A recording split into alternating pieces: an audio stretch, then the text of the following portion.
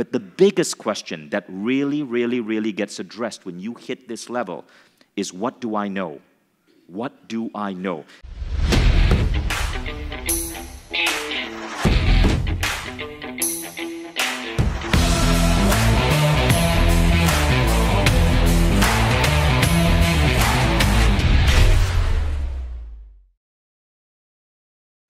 Okay, so you've had a really intense 2 weeks. You guys have been learning for around 8 to 9 hours a day.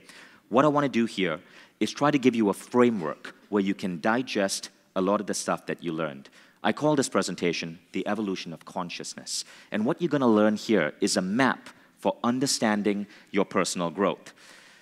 The reason I picked this particular presentation, and I'm doing it in this particular style, is because 50 years ago to this coming week, literally to this coming week, as in Monday tomorrow, something interesting happened. It was 1968, and on CBS television, a man called Alan Watts made one of his first appearances. That's what the footage looked like. It was CBS television. It was a program called Camera 3, and Alan Watts went on with a group of students. What's the matter with this? To teach his unique philosophy of Zen to America. Yeah. Now, in that program, Alan Watts asked people these 3 questions. He said, if you ponder these questions enough, it unlocks a lot of new meaning in your life. The questions are, who am I? What do I desire? And what do I know? Now, these questions sound simple enough, right? But it goes way deeper. Last week, I was with Alan's son, Mark Watts. It was me, the Mindvalley team, and Mark's team. We are working on a new quest with Alan Watts. And this quest goes deep into these questions plus 2 additional questions. But Mark explained to me why these questions were so profound. And these questions are why people today, hundreds of millions of people, love Alan Watts. Alan Watts fans in the house, raise your hand and make some noise. He's so influential, Volvo just used one of his talks in one of their advertisements. This was like 6 months ago. Now, the reason these questions are important, according to Mark Watts, is that there's a Sanskrit term called upaya. And upaya really means to get back in flow. So Mark explained it this way. He says, imagine in India, there's this wild river flowing, and the boatmen there know exactly where to aim their boat so that when they take off from their part of the bank, they can gently navigate through the flow of the river, through all the rocks and danger points, and hit the opposite bank. That is upaya. It's being pointed in the right direction so that no matter how dangerous the rapids are or whatever rocks come in the way, you end up going to where you want to go. And he said these 5 questions are like upaya for your soul, for your mind. When you truly reflect and answer these 5 Zen questions, no matter what crap comes your way, you know how to navigate that and get back to flow. You guys get me? Yes. So, now let's take what Alan Watts was speaking about and connect it with a model that you guys know as Mindvalley students. And that is the model from my book, The Code of the Extraordinary Mind, where I talk about the 4 different levels of evolution. Because as I was there listening to Mark, I realized that those 3 questions, you would answer them differently depending on where you are in this particular model of conscious evolution. So first, let me explain this model. This model basically says that at each level of your conscious evolution, you react to the world and shape the world in different ways. So let's go deeper, right? Many people in the world today, the majority of human beings exist at level 1. They are living in what we call the culturescape. And at this level, the world happens to them. But at a certain point, people start questioning. They start waking up. They go to level 2. I call that the awakening. This is where they realize that you can choose certain experiences in the world. Now, when you do that enough, you go to level 3. Level 3 is called recoding yourself. This is where you realize that, wait a minute, the world isn't just outside you, the world is inside you as well. And you start paying attention to your inner world. As soon as you start going within, this opens you up to level 4. And level 4 is where I say you really start becoming extraordinary. Level 4 is where an important shift happens that completely transforms how you live your life. And it puts you in perhaps what could be the 1 to 5% of human beings in the world today who are truly fulfilled, happy, and giving back. We'll explore that in a moment. First, let's look at the 3 questions, right? Who am I? What do I desire? What do I know? Who am I? What do I desire? What do I know? And in each of these levels, we're going to ask these 3 questions. And I'm going to show you a couple of things that connects what Alan said to modern science, modern philosophers, and many of our teachers here at Mindvalley. Let's start with level 1, the culturescape. So the culturescape is that tangled web of rituals, of beliefs, of ideas that come from culture. Whether you live in a tribe in some developing part of the world, or you live in a modern tribe, such as a corporation, all of us are part of this culturescape. In other words, the world that we exist in is really a world that is happening cognitively in our minds based on beliefs, rituals, culture, social indoctrination, and what our mom and our dad and our media and our priest and our teachers and our preachers tell us to be, do, and think. That's the culturescape. But we don't see that because like a fish swimming in water, we don't realize that the rules in which we live life are not necessarily true for everyone else. They're only true for us because of our conditioning. Now, the problem with this culturescape is that many people believe it's real, and thus they become a victim of the culturescape. The things that happen to them, a breakup, a business failure, being hospitalized, severely influence them. The world happens to them. Now, the interesting thing is, Alan Watts said, none of this stuff is real. In fact, there's a famous lecture by Alan Watts. I'm going to play you a minute of that where he says this: there is no such thing as a thing. 9 to 5 is a thing. No such thing. Marriage, religion, God, mindfulness, none of these exist. They are simply ideas in our head. Listen to Alan explain it in his cool accent. And so what I would call a kind of a basic problem we've got to go through first is to understand that there are no such things as things. That is to say, separate things or separate events. That is only a way of talking. And if you can understand this, you're going to have no further problems. I once asked a group of high school children, what do you mean by a thing? And first of all, they gave me all sorts of synonyms. They said it's an object, which is simply another word for a thing. It doesn't tell you anything about what you mean by a thing.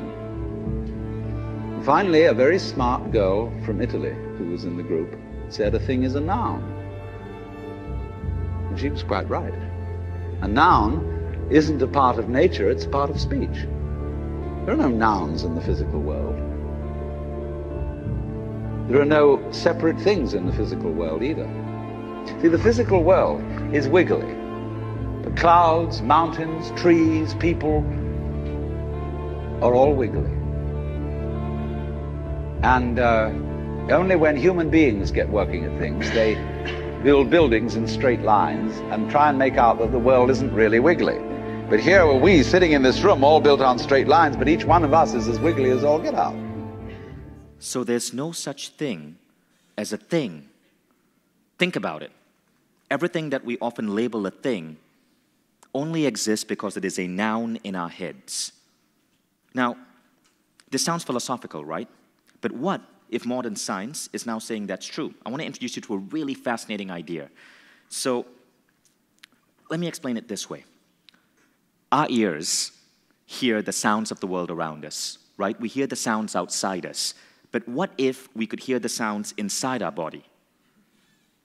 Now, if you could hear the sounds inside your body, it would be really, really, really messy. You'd hear your heartbeat, you'd hear your lungs breathing, you'd hear your hormones going in all directions, you'd hear blood flowing through your body, you might hear your kidneys doing what kidneys do, and your liver doing what livers do, and your stomach juices churning. It would be messy, and you wouldn't be able to concentrate on anything else. And so how do we evolve? We evolve to listen to what's going on outside, but not to listen to what's going on inside. Or do we? Because one scientist suggests that we do listen to what's going on inside. We just don't hear it as sounds. We hear it as emotion. Your emotions are governed by what's going on inside you. And then we give a label to these emotions: jealousy, anger, hate, joy, happiness. But it's nothing more than what's going on inside you. Now, as crazy as this sounds, I've got to share this with you. This is a picture of Tahiti.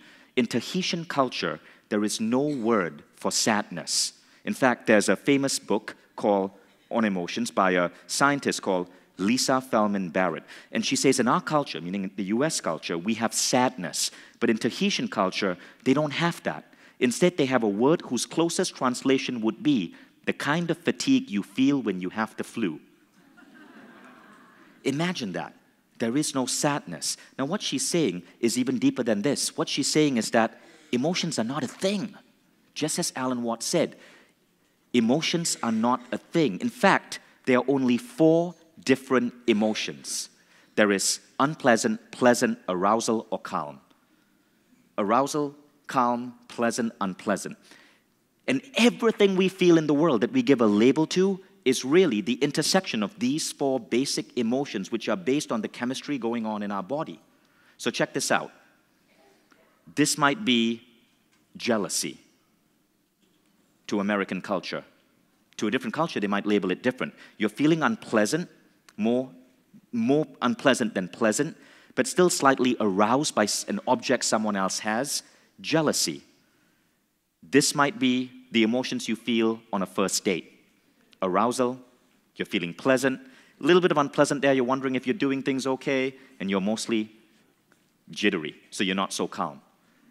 All that's going on is these 4 emotions grow and shrink within our bodies, and then we give it a name, and that name defines how we experience it. Now, Lisa Barrett goes on to say this. She says, if you know the word for an emotion, if you hear the word often, then it becomes much more automatic. Just like driving a car, it gets triggered more easily, and you can feel it more easily. In short, would we experience jealousy if there was no English word for jealousy? Would we experience hate if there was no word for hate? It's an interesting question to ask ourselves. But this idea of a thing not being a thing goes on to everything that we do in the world. Every construct of human society that we often give a name to. So, in this first stage of consciousness, the mistake that people make is that they associate who am I with a thing. Who am I is your vocation. I'm a lawyer. I'm a doctor. I'm a meditation instructor. Then they associate what do I desire with a thing. Well, I want love. I want wealth. Those are things that don't really exist in the real world.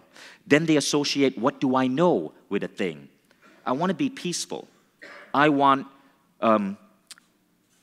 know that I am a kind person. I know that God has my side. But kindness, God, they don't exist. They are nothing more than labels that we have given things that we have created in the culturescape. You see how this works? Basically, like the ancient Indians said, we are living in an illusion or maya. And when you go as deep into this philosophy, you start to see that illusion. And this is what happens next. You go into what is generally an awakening. You start to understand that this illusion is only there because you're blindly following the language and the culture of your forefathers and the media and the politicians and the newspapers and mom and dad. Now, this illusion is so pervasive that the words that you learn as a child determine what you see in life. So check this out. There was a study that showed that certain cultures cannot see colors the way we see them. So there was a famous podcast, and in the podcast they spoke about this phenomenon that this historian was studying, where in the ancient world there was no word for the color blue. And he asked, did people see blue 2,000 years ago? Because if you look at Homer's Iliad, right, which was written around 2,300 years ago, there is no mention of the color blue. The sea is referred to as the wine dark sea, No mention of blue. You look at ancient Chinese texts, no mention of blue. So does blue exist? So he wanted to figure this out. So he went to this tribe called the Himba tribe in Namibia, and he showed them this television screen with these green squares. And can you see the blue square? Yes. Say yes if you can see the blue square. Yes. Well, guess what? The Himba people, they could not see the blue square. They couldn't pick it out. They have no word for the color blue. But they have over a dozen words for the color green. So when he showed the Himba people this slide, they could instantly see which square was a slightly off shade of green. Can you guys see the square with the off shade of green? I like how you flip-flop, right? Yes, no. But the Himba people could instantly see that. Again, they have more words for the color green, less words for the color blue. Now, it's the same with Russian speakers. Russian speakers have 2 different words for the color blue. Any Russian speakers in the house? Okay, what is the, shout out the 2 Russian words for the color blue? Sini and igolobloy. Something and something. But Russians have 2 words for the color blue. Scientists show that Russians are 5% better at identifying shades of blue than Americans and other English speakers, right? So the words we get used to govern what we see in the world, which raises the question, bad emotions that we feel, are we simply feeling them because our parents gave that emotion a name? Do you really see something if you don't have a word for it?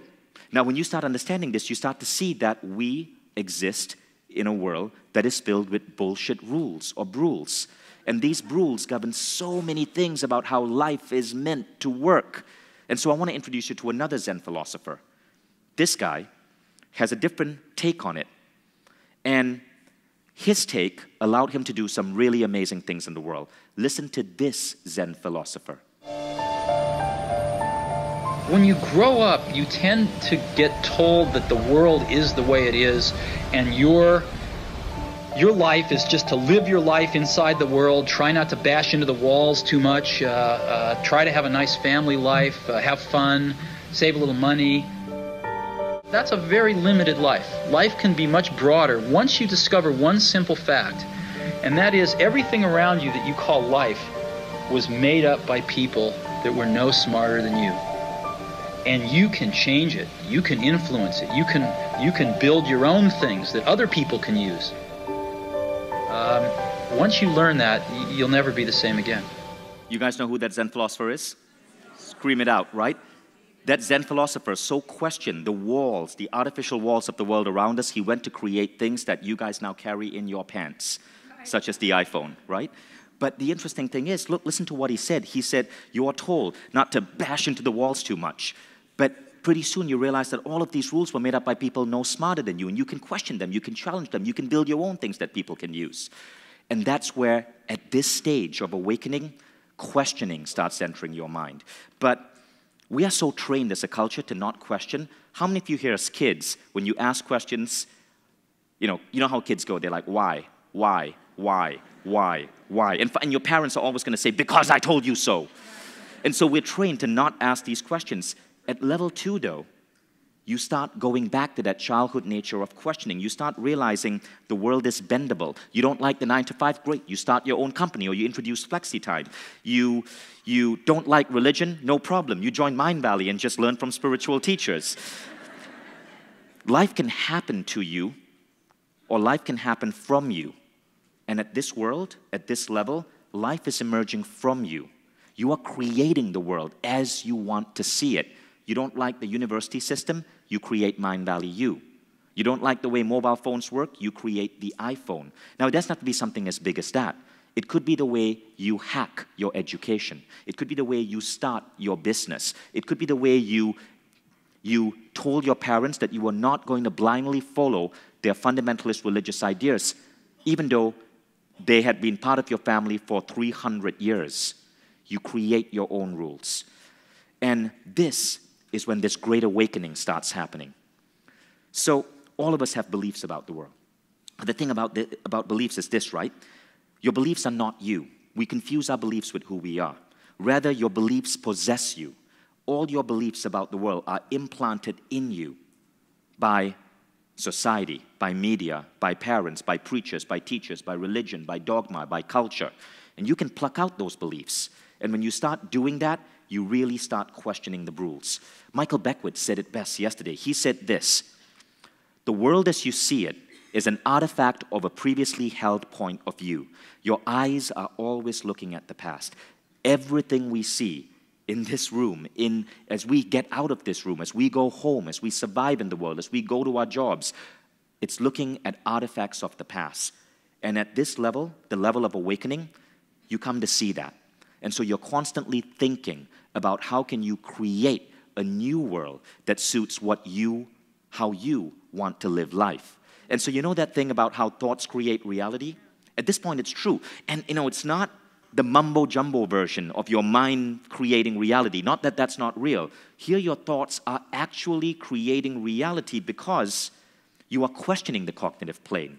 You are questioning the rules and the assumptions and the cultures and the beliefs that we hold on to so tightly, thinking they are real. Many of these have hit their expiration date, but people still leave it in their fridge like sour milk. Now what you're doing is opening the refrigerator door, looking at what rules, what beliefs have hit that expiration date and discarding it, and then creating your own stuff to put in that refrigerator. Now, we come to the three questions. Who am I? What do I desire? What do I know? And you find that how you answer these questions is really, really, really different. Who am I? You may no longer be a traditional vocation. You may decide that you are a philosopher mystic, or you are a tribe builder engineer. You're creating your own vocations. What do I desire? Often you desire things that other people do not desire because their desires are coming from this rule book of the culturescape. You have your three most important questions. You have your life book. You want to create a new life for yourself. But the biggest question that really, really, really gets addressed when you hit this level is, what do I know?